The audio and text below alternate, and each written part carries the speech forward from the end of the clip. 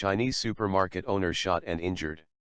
Basseterre, St. Kitts, May 6, 2018, a Chinese supermarket owner was shot during an armed robbery Sunday night in Old Road, 6 miles west of Basseterre.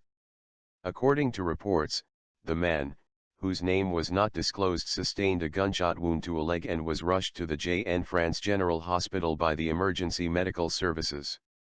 It was not immediately clear if a lone gunman was involved and if money was taken from the supermarket located on the main road opposite the Methodist Church.